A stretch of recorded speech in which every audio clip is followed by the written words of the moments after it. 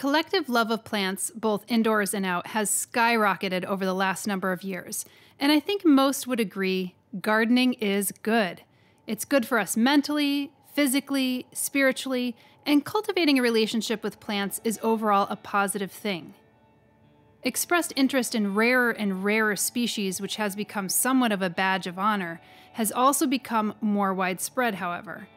And that need or that want to have the rare or the unusual not only triggers anxiety in people who feel as if they are missing out on a plant of the moment, but also fuels a darker side of the plant industry, which is to say, illegal extraction of plants from their habitats and the illegal trade and sale of plants. Though plant theft and plant smuggling is nothing new, according to many in the field, it has increased dramatically over the last few years, and particularly over the pandemic. So as plant lovers, plant buyers, and plant sellers, how can we be educated about the topic, be responsible in our decisions, ensure that we're not contributing to the illegal collection of plants, and ultimately be a positive force to reclaim that gardening is indeed good? I want to say that the first step is educating ourselves about the topic, but really I think the first step may be more introspective. Like asking why we may want a rarer plant, and what our responsibility is when sourcing, purchasing, or selling that plant. I know for myself, I often like the challenge of growing something new, or I may get really interested in a specific genus or group of plants and want the experience and satisfaction of growing a range of them. But you have to ask yourself, to what end and at what cost? I shared this in my book, How to Make a Plant Love You, but as a buyer of plants, they often come packaged or potted up and shipped to you, and that's it. We may have no other relationship or knowledge of where that plant came from. So becoming more educated about the fact that plants are being illegally removed from their habitats and sold for profit will give us the opportunity to make more responsible decisions and explore a healthier relationship not only to plants, but also the environments from which they come from. In light of the increased poaching of plants and the inherent lack of transparency for consumers when it comes to purchasing them, I wanted to do a video to help shed some light on the topic and perhaps share some solutions that are emerging along the way. I met Abby Meyer, the Executive Director of Botanic Gardens Conservation International, back in February of 2020 at the Philly Flower Show, and got to talking about plant conservation and the role buyers and sellers can play. Let's get into it, I suppose, because there has been increased news reports in the last probably year or two on plant smuggling. And it really increasing, I guess, to warrant all the reports that are finally coming out, or is it just finally getting its time in the public? It has increased exponentially with COVID-19 in particular, basically due to livelihoods and the suffering in low-income economy countries and the effects of the pandemic. But it has plant sales and illegal sales of poached plants have definitely increased in the last couple of years. So it's quite alarming, very sad. What are some of the main plant matter that we're seeing getting smuggled? Is it cactus and succulents? Are there other groups or genera that are being targeted? I mean, from my experience and perspective, any of the main collectible plant types are really what are being smuggled. And not ironically, most of those plant groups are among the most threatened plant groups that we know of today as well. Yeah. So those are orchids, aroids, cactus and succulents, cycads, those types of plants that are highly desirable and collectible and not coincidentally very portable. I spoke with some colleagues at Kirstenbosch Botanical Garden in South Africa this spring, and they were and are still just inundated with confiscated material. Mm-hmm.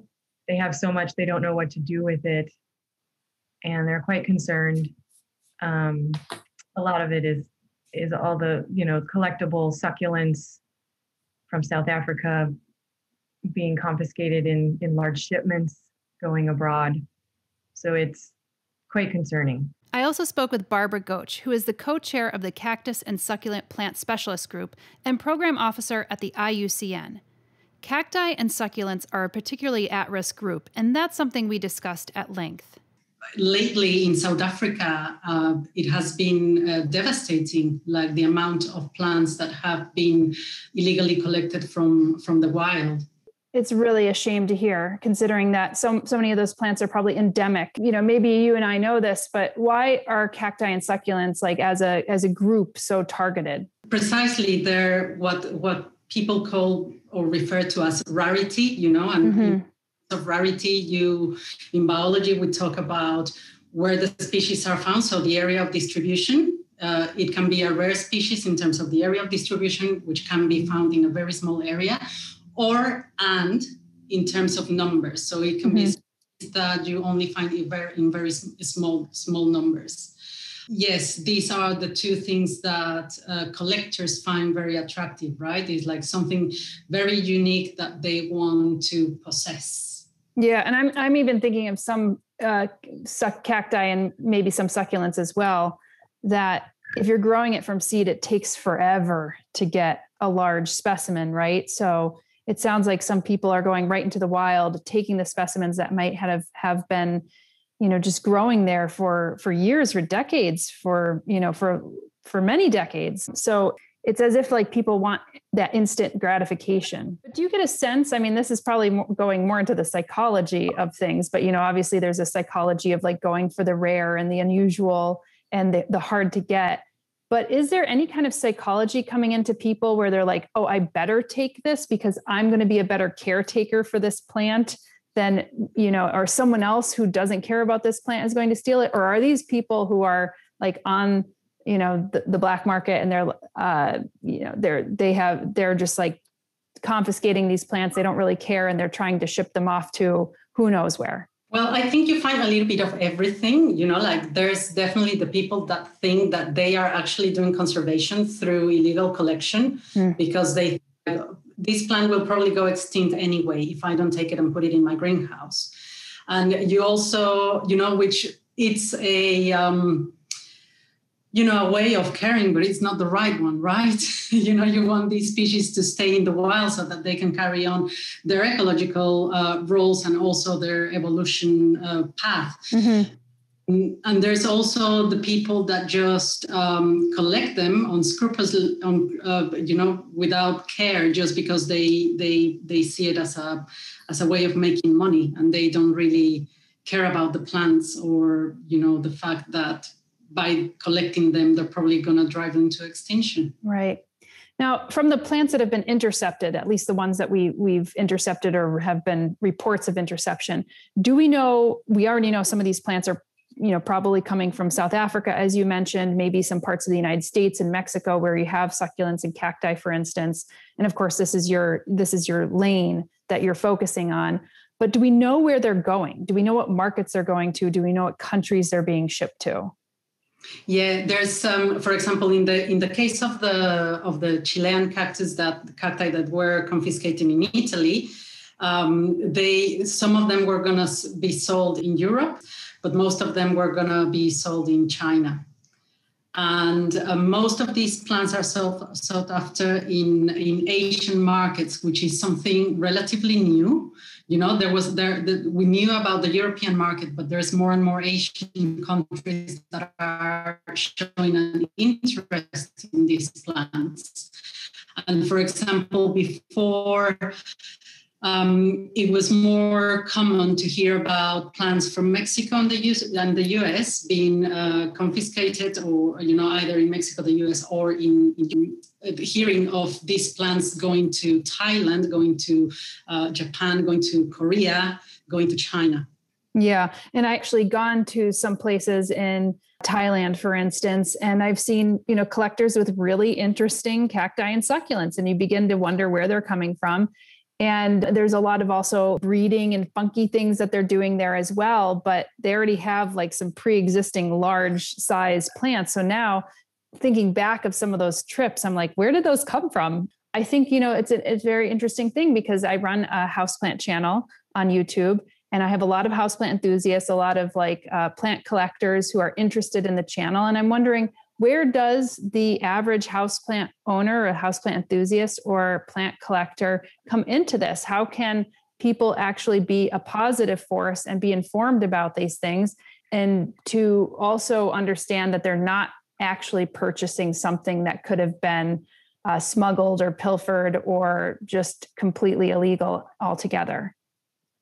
So I think, first of all, it's very important that people are aware that illegal trade exists in plants, because this is a problem that is not usually associated to plants. Even extinction risks, when you mention plant species being at risk of extinction, people go like, really? Is it a plant that is at risk of extinction? And that should ring the bell, right? Because as you mentioned earlier, the rare, slow-growing cacti, if you're going to find an adult specimen, to find one from propagation, it's quite difficult. Right. And then you could also refer to the IUCN Red List. There's Exactly. Other lists out there to see if species are threatened, endangered, or vulnerable, for instance, in the wild. It doesn't necessarily mean that only those are being smuggled or illegalized, but those are ones that you could, at least do some of your research in and find out whether those are plants that are more vulnerable. So, first of all, just making people aware that extinction risk is it's real for plants, and that also illegal trade is a massive issue for many plant species is very important. Then if they are into collecting plants and rare plants, I think it's very important that they know the source the plants are coming from if they don't want to be doing anything illegal, right? In addition to getting to know your source, Abby shared that buying from sellers that have a legitimate nursery license can also help reduce risk that someone is buying something illegal. Getting to know your plant seller or nursery, and even asking the hard questions. Do you have, and oftentimes they'll post on their websites a nursery license as a step. And a nursery license is put in place at the state level through the Department of Food and Agriculture, typically. And those are put in place through states to prevent the spread of invasive plants and insects and other diseases. It's a really good step. It's required, really, it's legally required to sell material, especially selling outside of the county where the grower lives, and especially outside the state. And then it gets a little more strict if you're selling internationally. But basically, then by reporting that you're selling nursery material as a grower, the authorities know about you, they can inspect you, and then you have the ability to apply as a grower for a phytosanitary certificate and all of the other things that might help ensure best practices and demonstrate best practices. Do you think that would work for anybody who's trying to buy internationally, which I know has also increased quite dramatically over the last number of years? Yes. You can also ask, there are nursery licenses required across the world at varying administrative levels, at the national level or their local state, province, or that level. Again, you can work around, growers can work around and forge licenses, or just say, yes, we have a license. So, there's that. You can also ask, about for CITES related material, cactus in particular, orchids, those are big ones. And you can reference the CITES appendices to see which species and genera and plant families are listed. But for CITES material, you can ask, do you have a CITES permit to export this material? Again, they could say yes and show you an image of something that isn't legitimate. but you can at least encourage the action, right? Through your relationship with your growers, your plant producers. Really, it depends on the species or the plant type that you're looking for. That it really, what is a sustainable practice for that plant? So, you can get to know your local grower and how they produce their material and where they get it from. I know more and more folks are actually importing plants in, and some folks are importing plants in from Asia, for instance. And I would imagine that if you're like working with a legit nursery who's propagating their own plants in the United States, it's easier to have a conversation with them. But how does someone importing, and maybe they're importing it kind of in the right way, maybe they're getting a phytosanitary certificate, they're getting their import papers, but how do they really know? I mean, I'm assuming there's a lot of loopholes. There are a lot of them, but I guess the best way of doing it is to search for an approved seller, to ask the seller or other buyers, what their experience is with those sellers, and to ask for certificates where necessary, right? Like if you're into plants, I would assume, that at least where the plant naturally grows, So if you live in the US and you're sourcing a plant from Chile, you should do your research and make sure that it has all the permits, because all cacti are part of the CITES convention, right? So the plants need permits to be traded. People in the nursery trade who are now becoming aware of this issue, or people who are just starting to sell, because there's a lot of people who say, oh my gosh, I have a plant, I'm going to take cuttings now, I'm just going to sell it online. What can they do to be more informed and to inform other people who might actually be purchasing from them? Absolutely.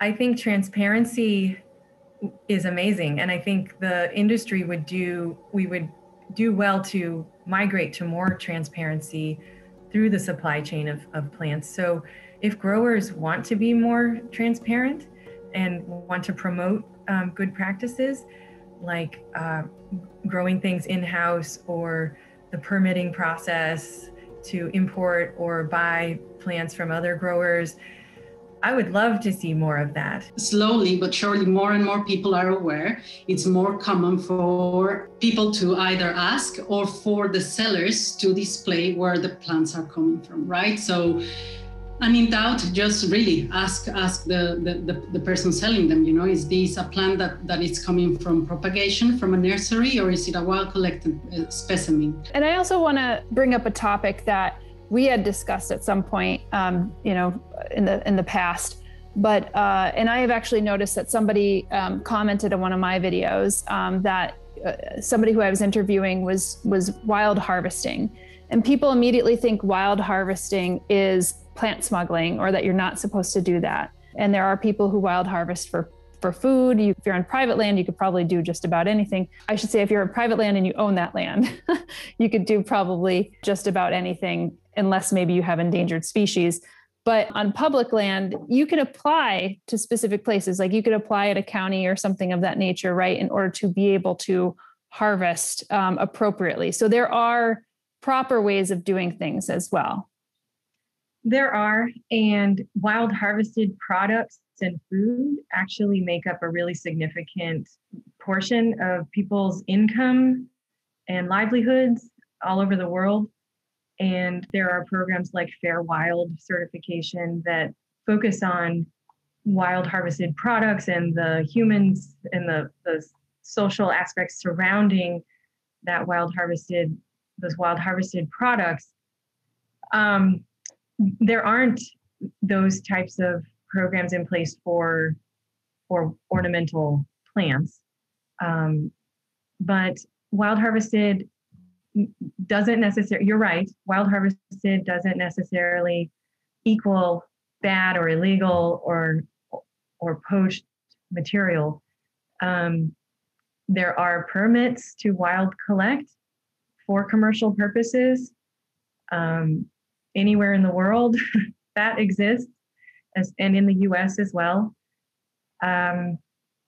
So that would be really, it would come down to what, like I said earlier, getting to know the intricacies, the threats surrounding the specific plant that you're interested in. You know, we've seen some kind of reports, but for somebody who's hearing about this the first time, if something is confiscated, if somebody is caught and these plants are confiscated, what actually happens to them after that? Yeah, that's a great question too. And that's where I think part of my work with Botanic Gardens comes in directly here. In the US, through the US Fish and Wildlife Service, they have a program to become for registration of botanic gardens and other sites, other organizations as plant rescue centers. Mm-hmm. When illegal material is confiscated, it then goes to these rescue centers, and most of those are botanic garden centers. Some of them are research labs or preserves where the plant material will be grown and preserved through time and not shared for commercial purposes. So it comes along with some restrictions on how those plants can be used. But at least I always liken it to throwing the baby out with the bathwater. At least the plants survive somewhere and have some sort of public good it's adding to our plant heritage in public living collections, in these public botanic gardens or living museums, for people to enjoy and learn about. So, yeah. I mean, do any of those ever get returned back to the wild? Sadly, I would say that's rare, but it does happen. Okay. Oftentimes it's impossible to document where that material was collected from. But in the case of really rare material that they have well-documented remaining wild populations, they can be repatriated. Well, you had mentioned something just now about how, some of those things could be returned to the botanic gardens and they come with restrictions and they can't be used like commercially. But wouldn't that be something that could actually be a solution, that if you find a nursery grower who actually does produce some of these rare or elite or exciting plants that people want, that they're like smuggling or that are hard to get or whatever you want to call it, can't a nursery, focus their attention on some of these desirable plants and, maybe figure out how to do them in tissue culture or start to flood the market with them? And I mean, that's something that we talked about with, a gentleman in Thailand about cycads, and that one of the rare species, they just started to cultivate it and then flood the market. And it became like a just normal everyday species. Yes, that's been documented to occur with certain plants. I'm familiar with another study from Florida with I believe it was a palm species. It might have been a cycad species though. Or maybe an orchid, who knows? Yeah, well, they flooded the market with seeds and they saw the market price decline through the years. And they were assuming or sort of putting a correlation on the market price to the potential of, or the drive to wild harvest those species. So if the price goes down, it would put less pressure on, it would be less motivating for people to harvest it from the wild. One of the first plant shops who decided to take action and be a positive force in light of her awareness of the increased trend in plant smuggling was Liz Veda, owner of Bee Willow in Baltimore, Maryland. She dedicated a percentage of her sales to the IUCN's work, which led to the repatriation of Chilean cacti to their native environment after being illegally harvested and then confiscated in Italy. What she didn't realize was how little money can go a long way in plant repatriation and conservation.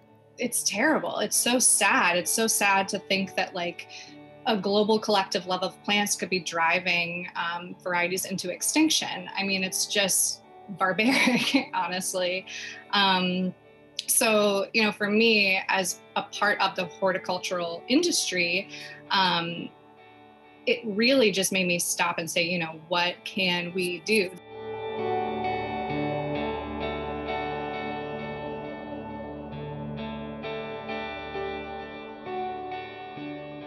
For me as a business owner, what I could do to help make changes, because with COVID, we saw such a crazy dramatic rise in love for houseplants, which is awesome.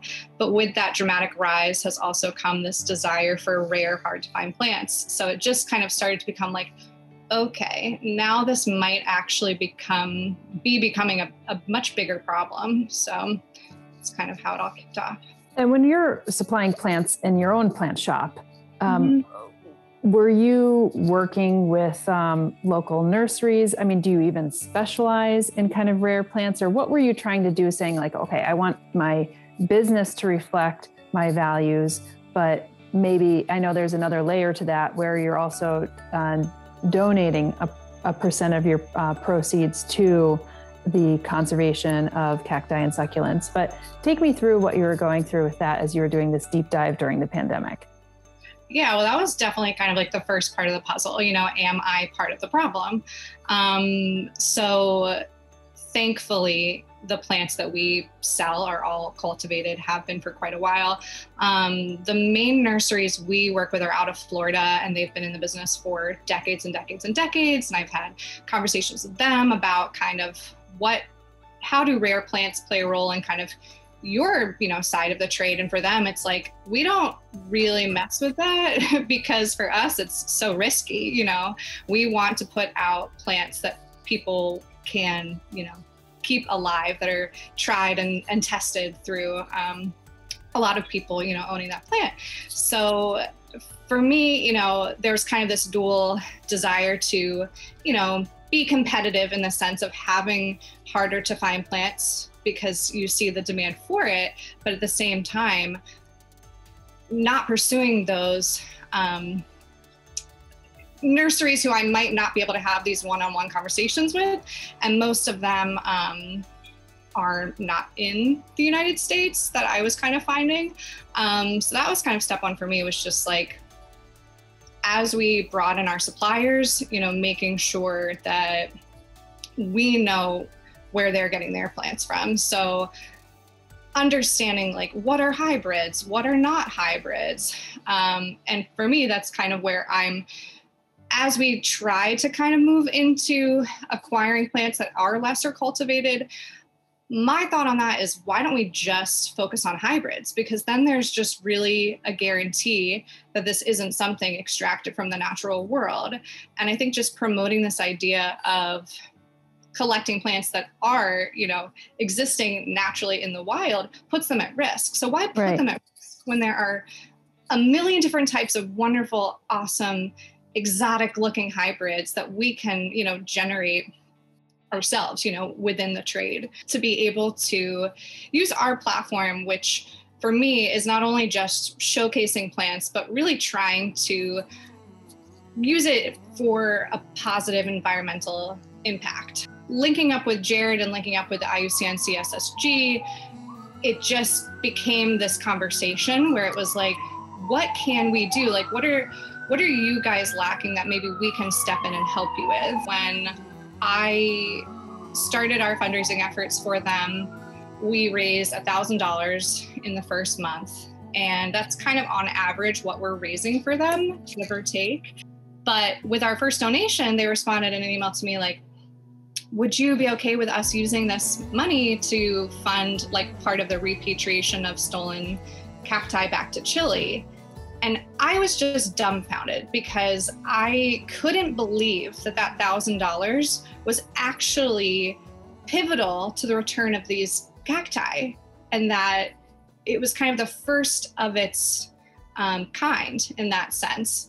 And it just dawned on me that small amounts of money can really make a difference. Because I think a lot of people view fundraising and donations as like, oh, well, they need like $1 million to really make a difference. And it's like, no, $1,000 from like a small plant shop with 5 employees in Baltimore literally made global news because we gave them $1,000 generated through the sale of houseplants. So to me, that was just such proof that if we could get everyone who loves houseplants to regularly donate money, or pressure, their own plant shops to take accountability for their part within the trade, as well as just everyone who's benefiting from the craze of houseplants.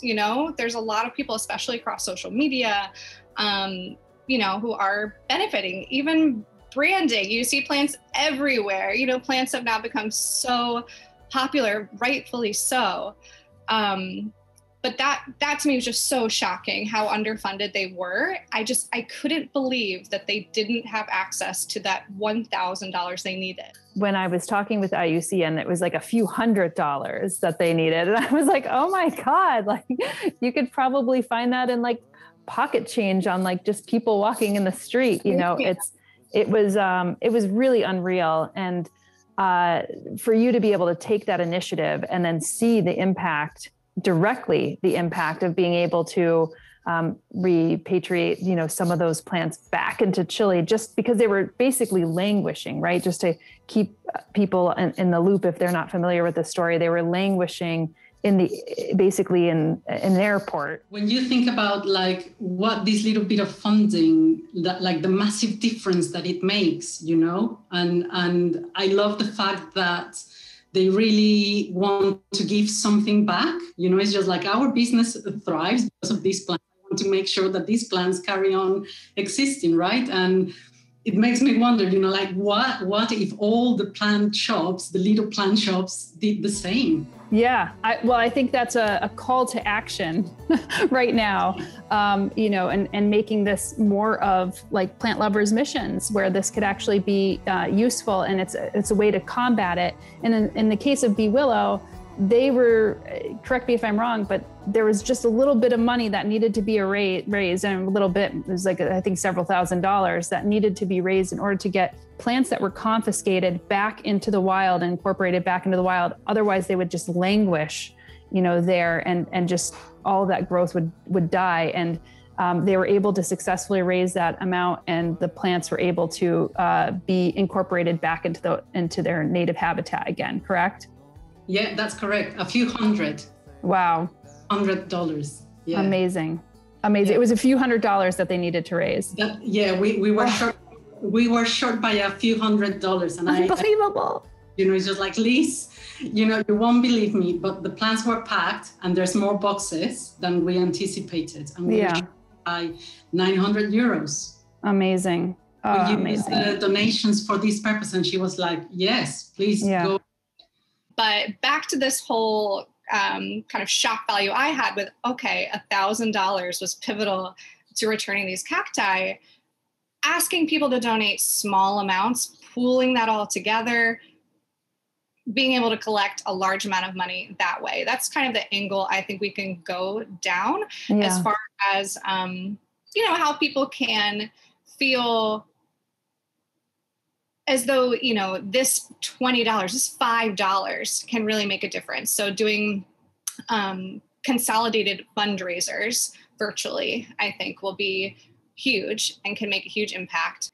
But yeah, focusing on awareness raising, fundraising, to me, there's just limitless ways we can achieve that. But I think having these conversations regularly, doing everything we can, via our social media to just not let people forget, so the 22nd of every month, which I've deemed our monthly Earth Day, we donate 15% of sales. So every single month, I'm trying to use that as an opportunity to definitely make sure people are hearing that from us. Mm-hmm. We just formally got partnered with IUCN in March. So I feel like we've kind of done a lot in a short amount of time. So it's just the start. It's just the beginning. So inspired by Be Willow and the 1% for the Planet initiative, we have decided that 1% of our Google AdSense revenue on Plant One On Me will be earmarked back to plant conservation initiatives. So this is really a call to action to other plant content producers, plant shops, and plant sellers to do the same. Because Liz and I think that if plant lovers could come together, then we could raise awareness on issues like this, and we could also be a positive force for good.